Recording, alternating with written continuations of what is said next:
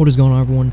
Fatal Reaper Day, bring you video, and today we're doing a video on Fortnite. So we're back on Fortnite, and we're not on the HP Pavilion. We are actually on my main PC setup with a 2070 Super, or that's an RTX 2070 Super with a Ryzen 3700x with 16GB RAM. And if you want to know more about what's on my parts, hardware, etc., it is in the description below. Before we start, guys, be sure to like and subscribe, and let's go ahead and get into the video. So in this video, I'm doing a basic setting test on all graphics settings. So first we have Epic, as you just saw me fly in. We have a frame counter in the left corner, and we also have one in the right corner, 2 frame counters, and then obviously the CPU and stuff like that up there in the left corner as well. With it's MSI Afterburner. It's basically a software that you can download. It can, you know, watch your frames as well as other things like that and everything like that, like your GPU usage and things like that. But anyways, so in this video I'm going to be covering low settings, medium settings, high settings, competitive settings, or is what people call that, competitive settings. And I believe I do this right now. Here in the video I do this right now. So I turn everything down on low and off, and then you'll keep view distance on Epic, and then you'll keep 3D resolution at 100%. And doing that, jump the frames up tremendously. See, here for a while, I was getting really low frames in Fortnite. I had actually not updated my graphics drivers, and that is, I do believe 9 times out of 10 that is the case. So always make sure your graphics drivers are up to date if you're wanting the highest amount of frames that you can get. I got over 200 frames with these settings, and it was insane to me because there for a while, like I said, my graphics drivers weren't up to date, and I was getting really bad frame drop.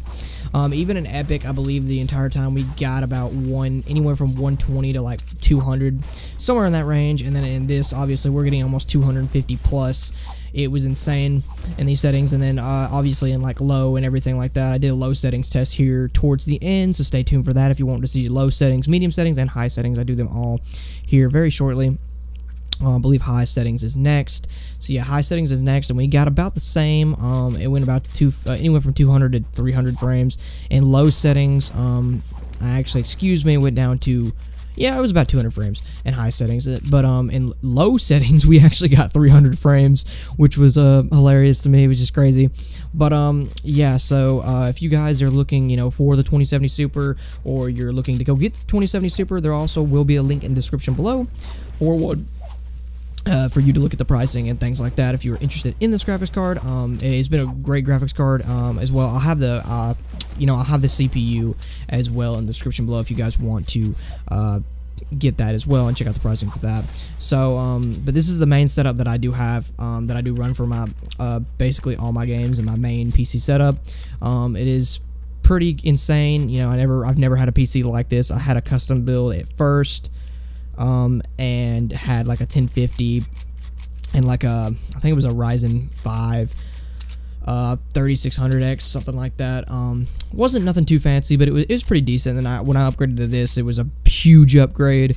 I can run games, you know, solid, get really high frames on a lot of games, a lot of high demand games, and it's just been pretty amazing. So, and here in the end, guys, I do just play it on complete Epic settings for the rest of the video. So if you're wondering what comes next, it's straight just Epic settings for the rest of the video. And I do just run around and stuff like that. I jumped into a Rift at one point as well, and you guys can enjoy that. So hope you guys like this video. Please like and subscribe. It really helps me out. I really appreciate it.